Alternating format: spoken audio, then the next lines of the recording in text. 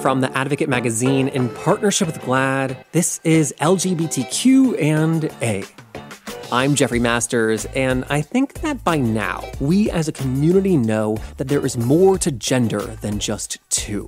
And yet still, the more we talk about it on a podcast, the more I believe that gender is simultaneously the most complicated and simple thing in the world. And it's complicated because we have made it that way, right? And so I'm hesitant to think that I personally know everything there is to know about gender. Because spoiler, I definitely do not. But that is why I wanted to call up Kate Bornstein, the great gender theorist, thinker, writer, to hear what we're missing from these now public conversations about gender. I want to know, what are we getting wrong? And then also I wanted to check in with Kate and hear about how now in her 70s, her view on gender, both her own gender and just gender in general, has continued to evolve. And then before we hear it, just a note, I had an earlier conversation with Kate on the podcast back in 2018, where we chatted more in depth about her life and work. If you want to hear that, we have actually re-released it, and it's right under this one in your podcast feed. All right, without further ado, here's Kate.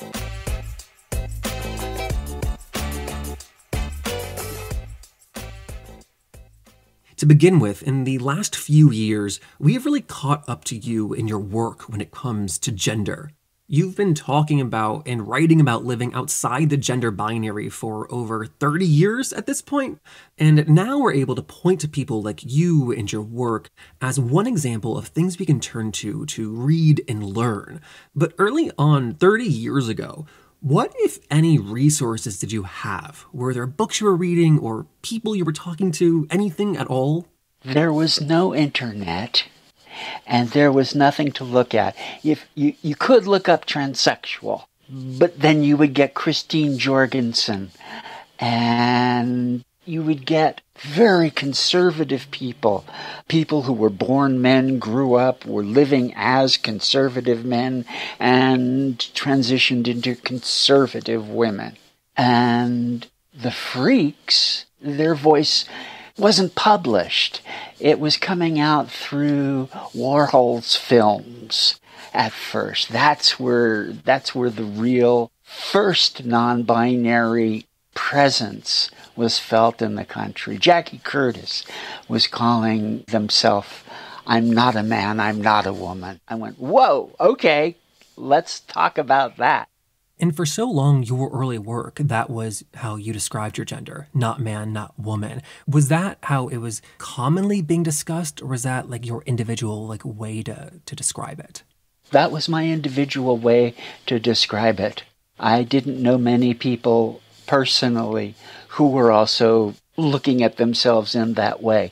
But as more and more people started defining as trans, and as we had the internet, then I was hooking with people who did define that way. So that's a really big difference than people today, where you were forced to invent language to describe your experience. Yeah, and in a way that was good. The sneaky thing about the word non-binary is it doesn't say what you are. It says what you're not. And that's what I was saying, not man, not woman, because I had no idea what I was. But some people seem to think that non-binary is an is, and it isn't. It's a not is. I also think that you defining yourself by what you're not, that goes against what we as people, I think, desire. We want concrete things we can touch and hold and name. That's why admitting that gender includes time, the passage of time, allows us to admit that living with gender, is living with the process of letting go. Being able to let go has always been a problem for humanity. Letting go of anything. As you said, we want something to hold on to. And gender is not something you can hold on to unless you get really angry about it. And there was something I wanted to ask about your first book, Gender Outlaw, with how much things are changing. For example, with this new administration, you're going to be able to get a passport that has an X under the gender marker. Things are starting to go the way where non-binary identities are becoming formally recognized parts of society. Is that forcing a shift in your own identity where you're thinking of yourself as less of a gender outlaw? It's helping me leave that identity behind. I saw gender in terms of, first off, the binary, man and woman, two-dimensional kind of thinking. And in order to say I'm neither, I had to get into a third dimension because that said there was something else that wasn't represented by a binary. So, okay, there are 3 dimensions, and that meant there was a limitless number of identities. Saying non-binary and watching so many people say they're non-binary has helped me get into a 4th dimension of looking at gender, if you will. And that's adding the dimension of time. And it's the idea that you know it, I know, we all know it, but we hate to admit it, that gender is continually changing. We are changing our notion of gender. What we depend on to define ourselves as a gender continually changes moment by moment. So now, rather than saying just not man, not woman, I'm saying that my gender is a continuum. And currently a continuum of 73 years. If someone refers to me as him and he, I don't get angry. I go, yeah, that was part of who I was and still is, but wrong time. And with time, we now have this word non-binary, which is new. The word is new, not the experience. But having the word, something to call yourself, do you think that that has helped to legitimize it for other people in a way? Yes, to a point, and it's going to freeze non-binary into something that can be defined. At that point, non-binary will cease. It will be so dependent on the binary that it will in fact become part of it, paradoxically. Right now, non-binary isn't dependent on the binary. It just says, oh, I'm not that. But the more we say non-binary, we're going to have to call up the binary in order to define ourselves. Defining ourselves by what we're not is a legitimate way of defining ourselves. That's what I like. For example, bisexual now, while the word bi technically means to, people who are bisexual are understanding themselves to embrace a sexuality that we used to call pansexual. There was a magazine, a great magazine called Anything That Moves. I loved that. It was a magazine for folks who were bisexual. That idea of not having, well, what do you mean? What do you mean? Anything. Explain it to me. Lay it out for me. No, because my life is an exploration. And what we're doing in that case is saying that we are on a continuum of sorts. We admit that time is a factor in our gender and that it's changing moment to moment to moment. And with those changes, it's not always as, grand as male to female. It's like smaller changes too, right? Yeah. I mean, every day we find out something that goes, oh, that kind of man. Oh, that kind of woman. When we see WandaVision and we go, oh, yeah, okay, Scarlet Witch. I'm being Scarlet Witch. I'm loving that. We have redefined our gender a little bit. Or Loki. That's a way to be in the world. That, for me, has always been the fun of it. And so as these ideas get larger and more mainstream, we tend to dumb them down and oversimplify them. Is there something that you think we're misunderstanding in these public conversations about gender? I think we've always misunderstood that gender is a relational phenomenon. It depends on something else for its existence. What it depends on, it varies from time period to time period, culture to culture. Some cultures say it depends on hormones. It depends on genitals. It depends on your mood that day. It's still relational.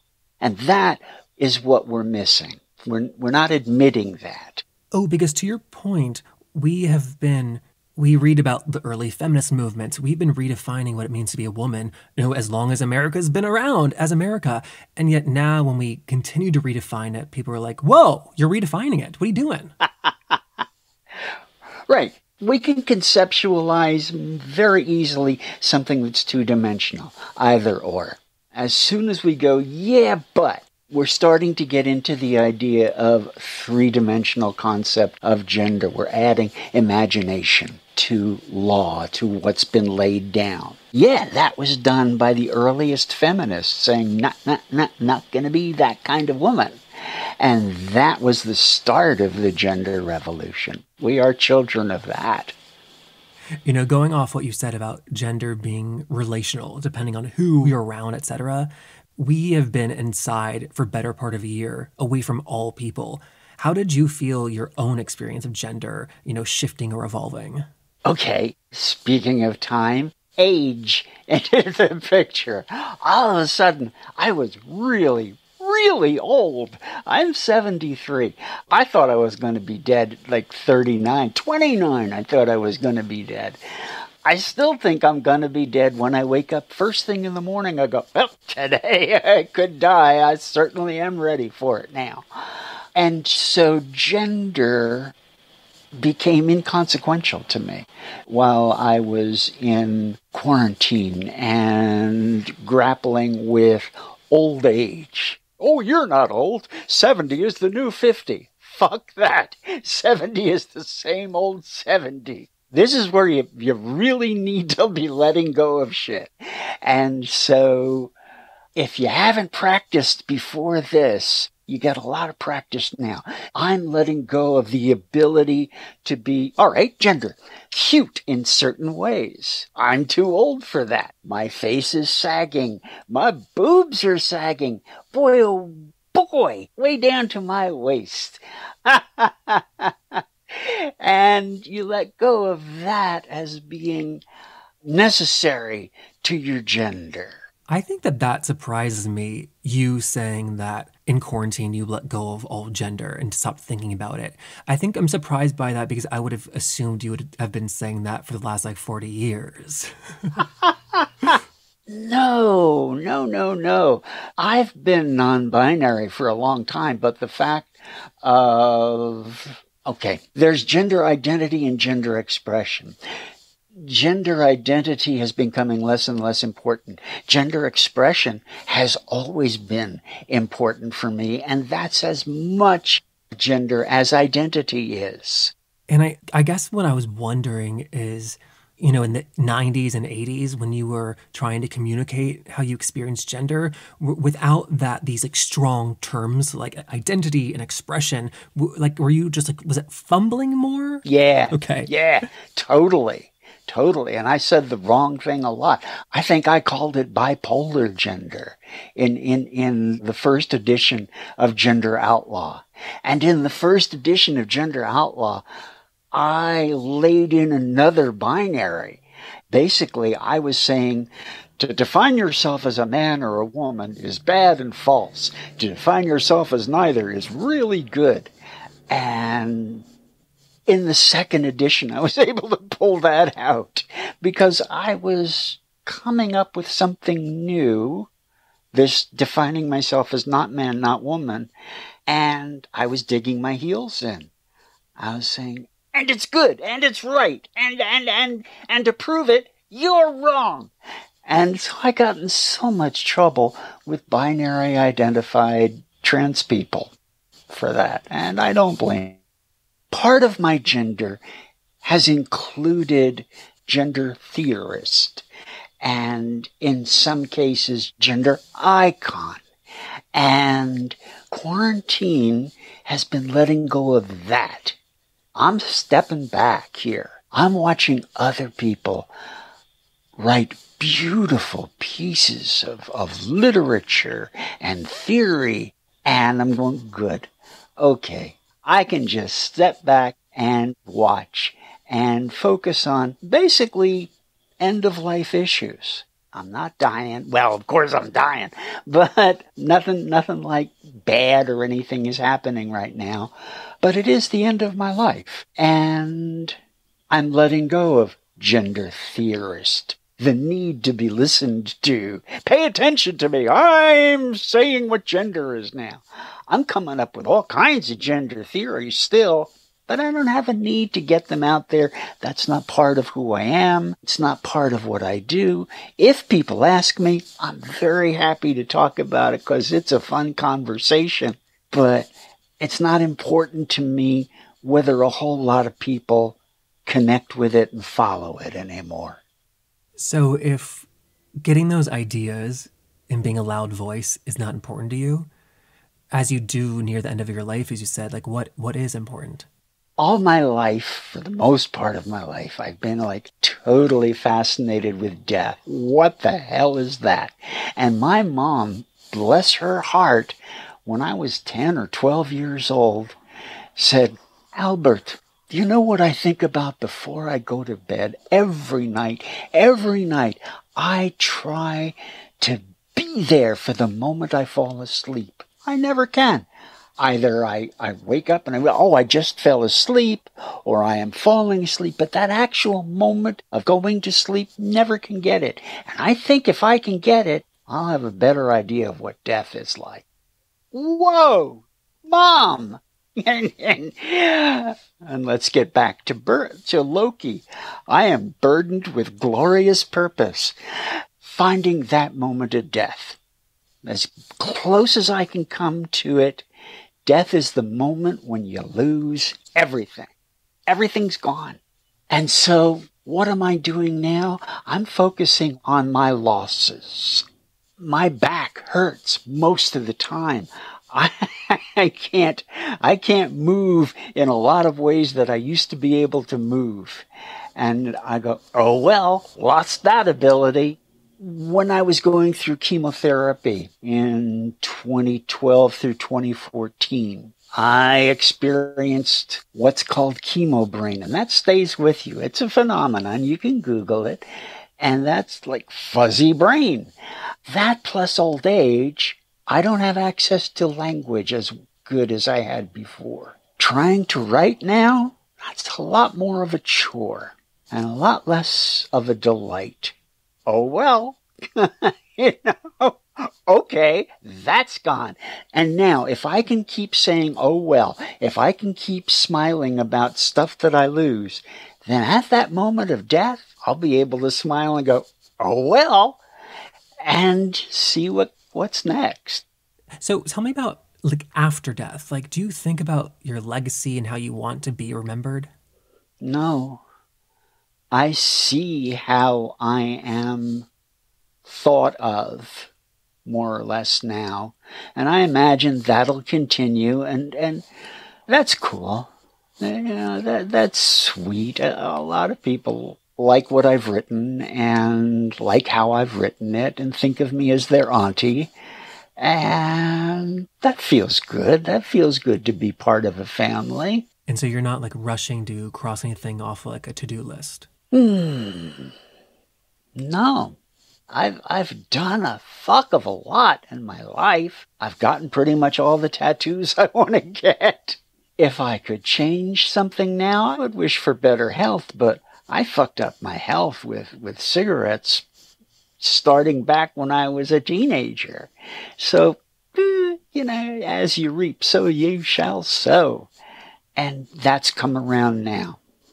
I feel like this is a crazy question, but we're talking about preparing for death, and you seem very at ease and at peace with it.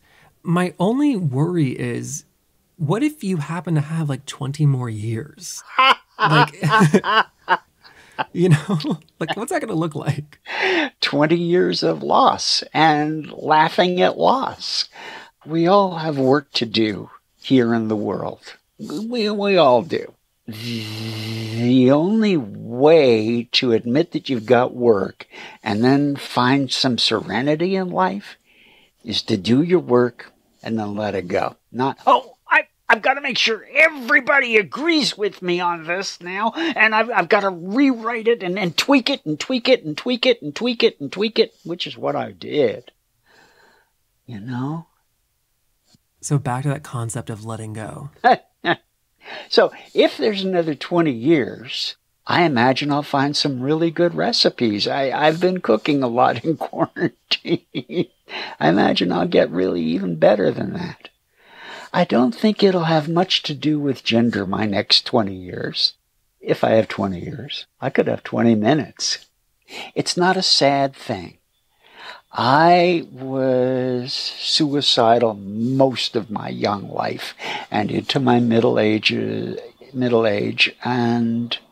into my 40s and just up to my 50s.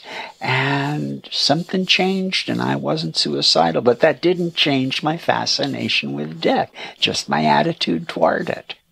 Thank you so much for taking the time for this. This is fantastic. It's been lovely talking with you and seeing you virtually. Thank you for the good questions. And thank you for letting me go way off the notion of gender and into something else. And that was Kate Bornstein. If you'd like to hear our earlier conversation, it is right under this one in the podcast feed. And then as always, if you enjoyed the interview, please help us spread the word on social media. Post on Twitter, on Instagram, on Facebook. When you do things like that, it is the biggest way you can help our show continue to grow and make new episodes. So thank you so much to everyone who does that. We're brought to you by The Advocate magazine in partnership with GLAAD. I'm Jeffrey Masters. I will see you next week.